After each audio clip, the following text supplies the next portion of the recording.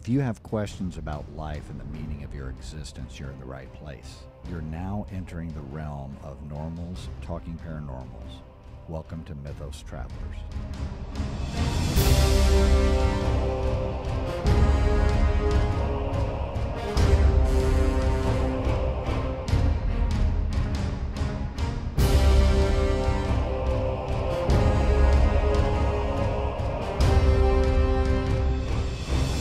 Welcome to Mythos Travelers. I am Greg Lawson, also known as The Paranormal Detective. You can find me at theParanormalDetective.com.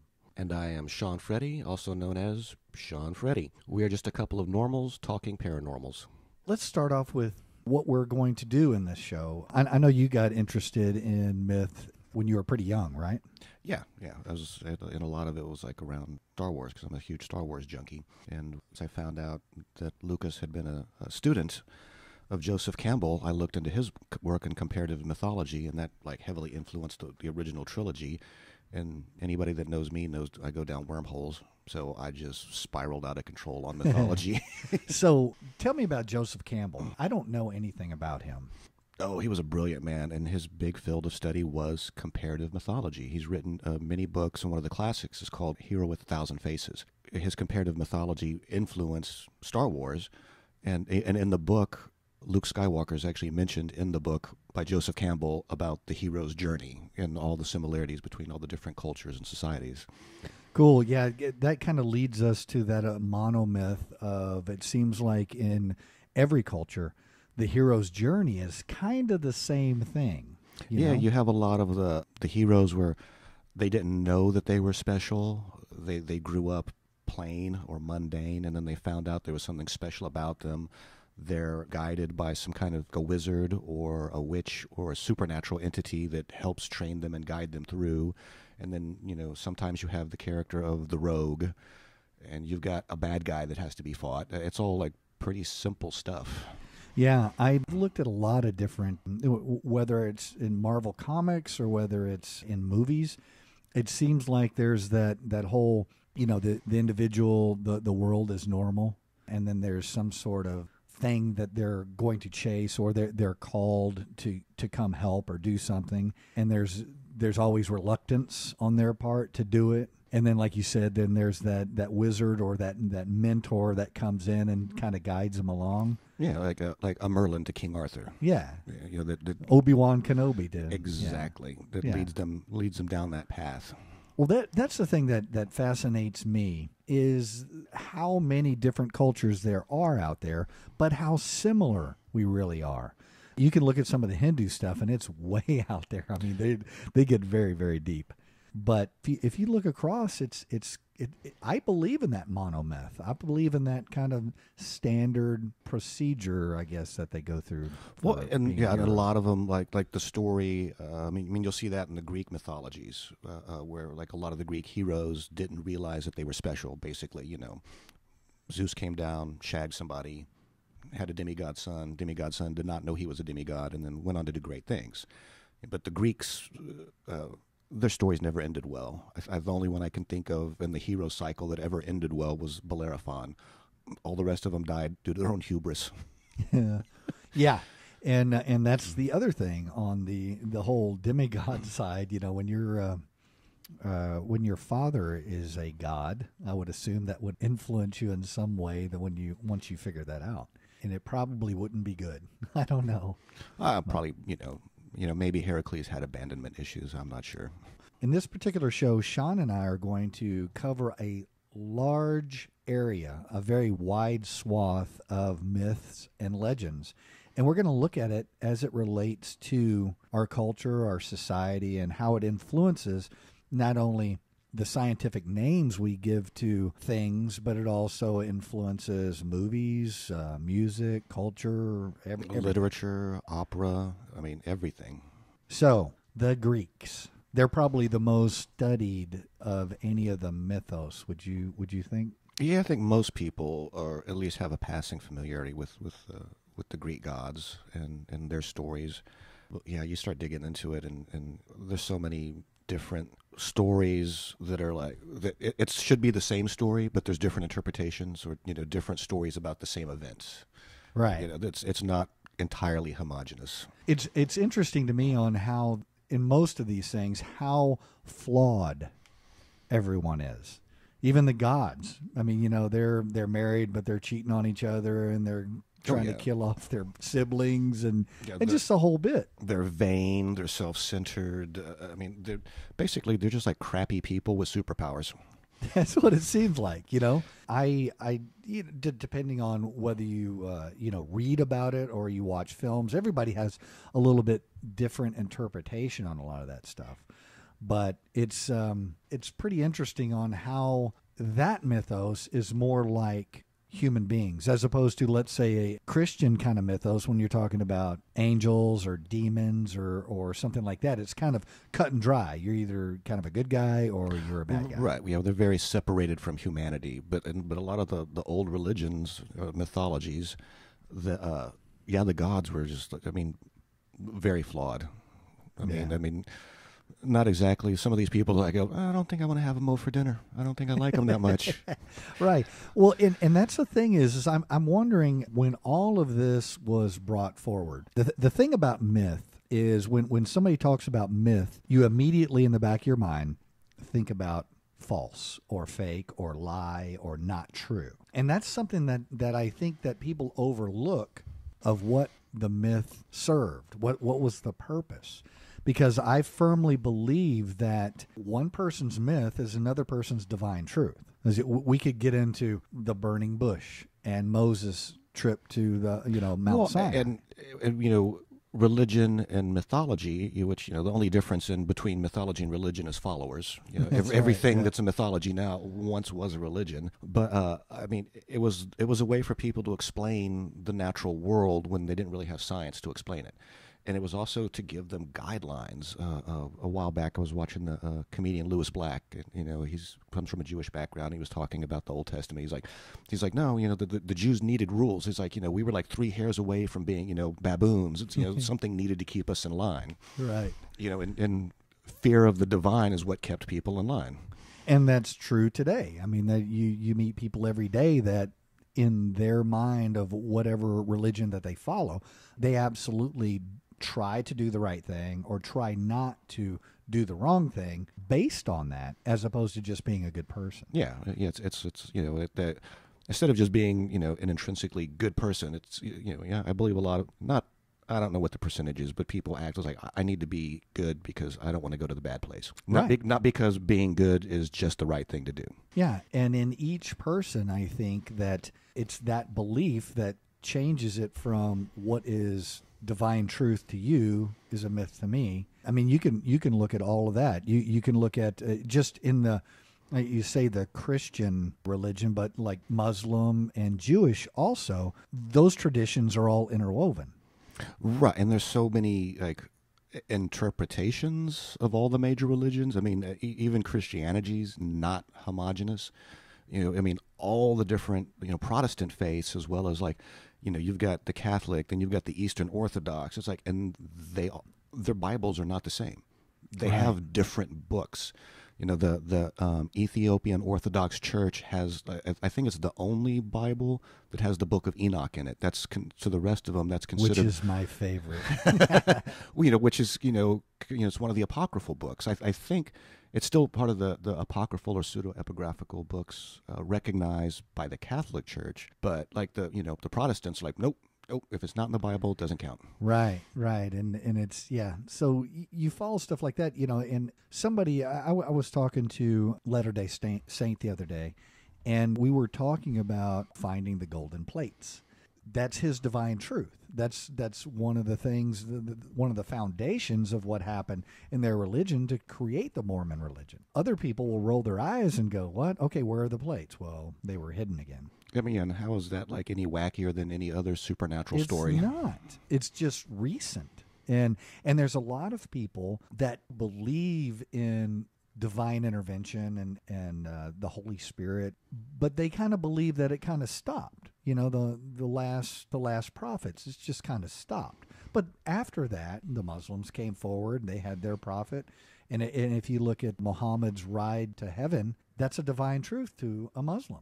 Well, and it's like you pointed out, like a lot of people think it stops because, like, along with the topic of this show, with the the influence of myth and religion and folklore on society and our entertainment. It's like over the last few years, just think about like how many like movies and TV shows where part of the premise was God's gone, like Right. he's checked out, he's just not participating, and people are trying to find God, or somebody's trying to step in and take his place, and which leads to like a class war amongst the angels and the demons all over again. Yeah, and that's something that's always fascinated me because I was raised Catholic, and I always do the joke that I'm a recovering Catholic.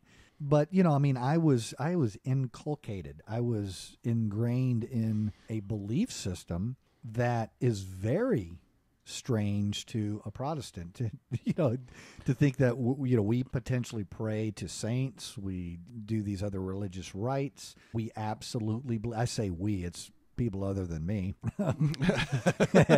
But as a Catholic, if you're a true Catholic, you believe in transubstantiation. You believe the mystery of the Eucharist. When that priest prays over that bread and prays over that wine, it becomes the body and blood of Jesus Christ. And that practice it's like thousands and thousands of years older than Christianity. I mean, that was part of ancient religious rite, and it's still part of like if you want to call it modern, but ritual magic. Yeah, I mean, they're doing the same thing. They are. And that's the thing that kind of confuses me because I know a lot of Catholics, and I bring that up to them, and they say, no, that's just symbolic. That's symbolic. I'm like, not if you're Catholic. Yeah. And if you're Catholic, you have to, that's divine truth. You have to believe that, or else you're not a Catholic. You can call yourself something else. And my dad came from a Catholic family, and my mom from a Baptist family. Neither one of them, like, I did not grow up going to church. My mom does not like preachers. She doesn't like churches. She doesn't think she needs anything between her and God.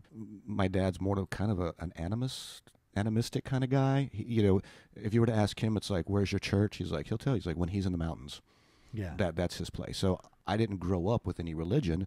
So you grew up Catholic. I grew up with that person who's always on the outside looking in, going like, this is all kind of weird to me. I mean, I think I've been to like one church service my adult life, and it was a very strange experience to me. Because I was like, well, I don't get this. To like turn to your neighbor and say the magic words, which is like, peace be with you or whatever. I go, right.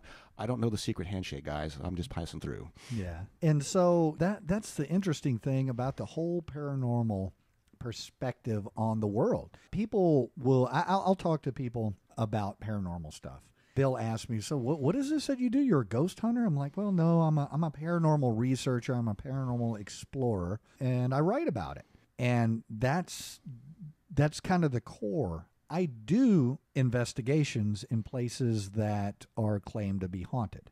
I do that just because I'm looking for the experience. I'm that scientific materialist that wants evidence and I want some example. But there's also this other side of me that's kind of trying to convince myself maybe that's not what it is.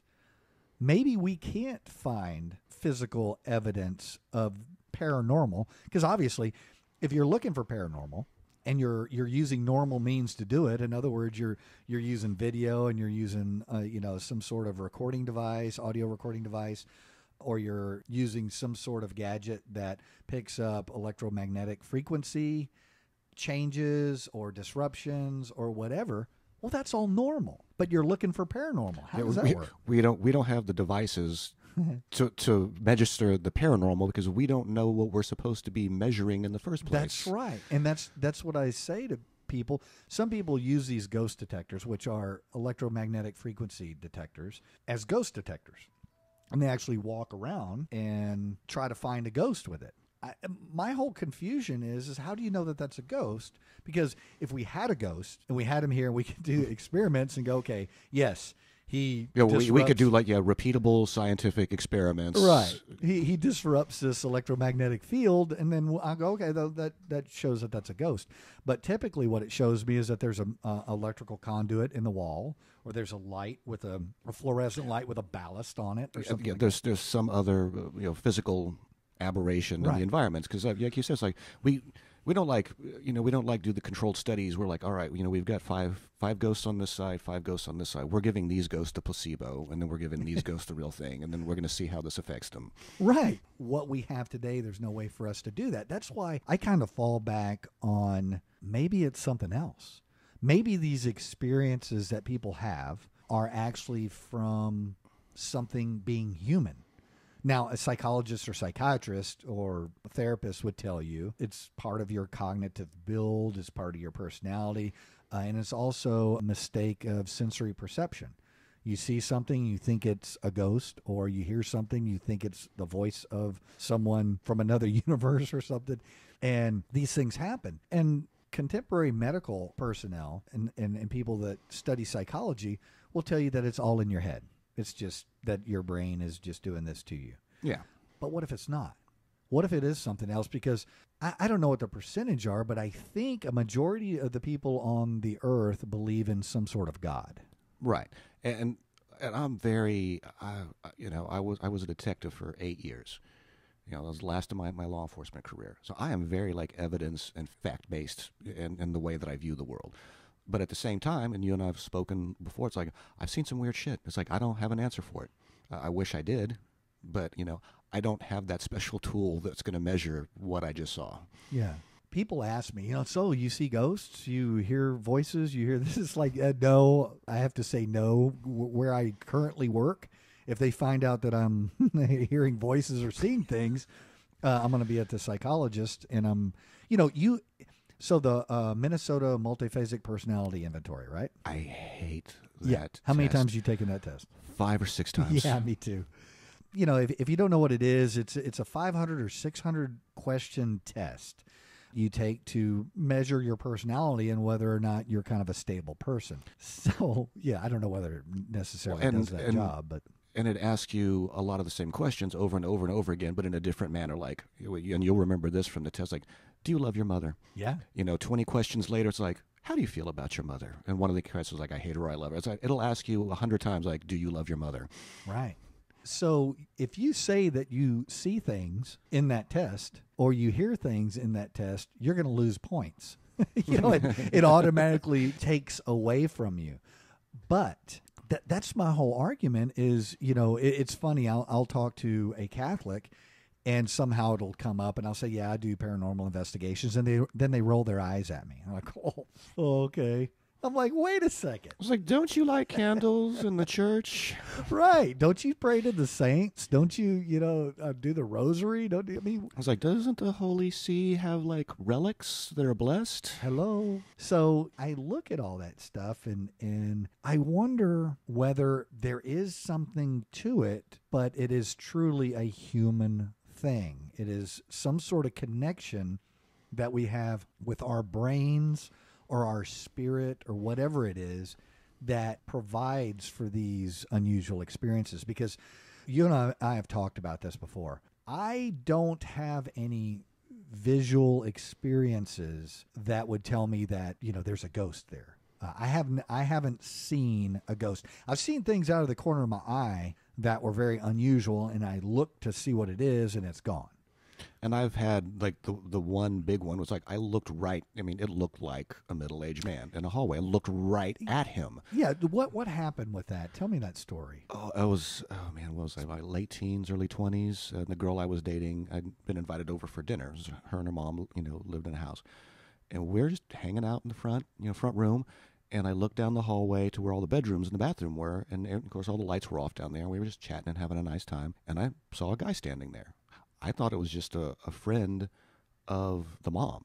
And we keep talking, and I was like, well, that's kind of weird. It's like, if he was going to the bathroom, why hasn't he come up yet? And so I asked him, I was like, oh, what's up with your friend back there? And they exchanged looks and then looked at me, and they're like, there's nobody back there. And I was like, oh, yes, there was. And I go, no, there isn't. So I jumped up, because I thought maybe an intruder. And okay, there's nobody back there. And then they told me the house was haunted. I'm like, no. And they're like, yeah, no, it's haunted. It was in the past, this guy, it was a single father, killed his children and then committed suicide. So then I was like, oh crap, I'm looking under every bed, in the closet. It's like, I go, I want to find this thing. Cause I looked right at it, and it was what some people would call it a ghost. I don't know what it was, but I know I saw something because we made eye contact. Wow.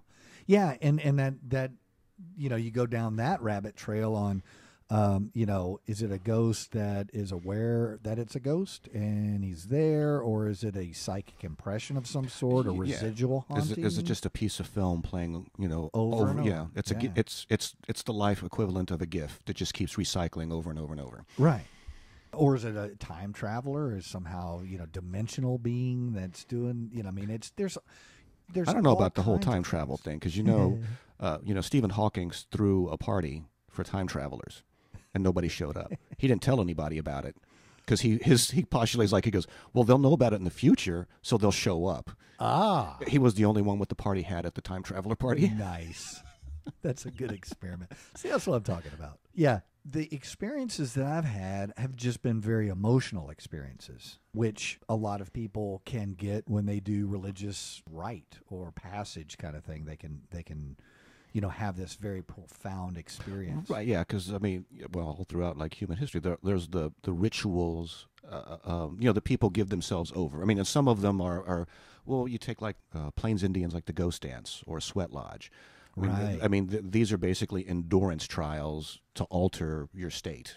Yeah, and it's obvious when you put somebody through something very physical, and the fatigue sets in, and the confusion of their brain and hallucinations and all kinds of stuff. Well, and you're former military, so I'm pretty sure at some point in your training you were so fatigued and exhausted and lack of sleep that the world got weird. Yeah, I can assure you that happened. So the cool thing with talking with you is that you have experience in Alaska. You've been to Alaska. I was stationed up in Alaska for a while I was in the Army, and I had a really profound experience when I was in Alaska. I was going through a school in Kodiak, Alaska, and doing a lot of swimming, and so I was in and out of the water every day in that kind of water. We were wearing dry suits, so we were doing a lot of scuba diving training, rescue training, that kind of thing. And our last day was Friday, and I didn't have to be back to Fort Rich until Monday. So I had done a little bit of research, and I wanted to go to Three Saints Bay, which is the first Russian outpost that they had in Alaska. And so I got an Alaskan Uber, which is a Cessna at some little dirt runway, and got him to give me a ride over to Three Saints Bay. Three Saints Bay actually got relocated to what's called Old Harbor. And Old Harbor it's the most bizarre place. We land, and I have to walk to town, which is maybe about a mile, I don't know, half mile. On my way into town, I see this crazy dome, and I realize it's a Russian Orthodox church. And it's in Alaska, in the middle of, if you weren't used to it, there's, the Russian Orthodox churches are everywhere, and they have, the coolest cemeteries, because they build little houses over every grave to protect the souls. It's crazy. I say crazy, it's just interesting. It's such a contrast to what you're expecting in Alaska. And then all of a sudden there's this big blue dome. Anyway, I went there, and I wanted to go over to Sitkaladak Island. It's right across the bay, and there's a place called Refuge Rock, and that's basically the Wounded Knee of Alaska. The Russians cornered the Aleut people, and they went to Refuge Rock, which is a big rock that just sticks out in the ocean, and it's hard to get to. Well, they weren't used to dealing with Russian and with cannon, so they all got on Refuge Rock, and the Russians just did crossfire on them. They killed for sure 300, if not 3,000. And there was a Dutch anthropologist that actually came there in the early 1800s and interviewed some of the people that actually survived the massacre. And they told about how mothers were taking their children and throwing them off the cliff into the sea so that the Russians couldn't get them. Yeah, because they were taking them as slaves. When I went there, I had a profound experience while I was there, just sitting on the beach and looking at the rock. The rock was about 300 yards off of the beach. But it's something that I can't even explain. No, I've been to some places in the world, and same feeling. You're there and you whisper. You're not in a library, but whoever it is, you just have this feeling of awe and reverence. You're I shouldn't be loud here. I shouldn't be an ass. It's we should probably whisper when we're here. It's but there's no one around. Who are we going to disturb? Right. But you just feel that, and I don't know. I don't know what it is. probably never will actually know what it is, but it happens. And that is where I kind of merge my scientific side to, hey, maybe it is something different. It might be just a natural thing that's what human beings do when they get into an area that maybe overstimulates you. There are so, with religion and folklore, all this tie in. If you like the Japanese Shinto, there are places that have kami. They have their own spirits, and these are natural places. And you'll find the gates, the torii that they put up, where it's called a gate, but it's just this wooden thing you can walk through.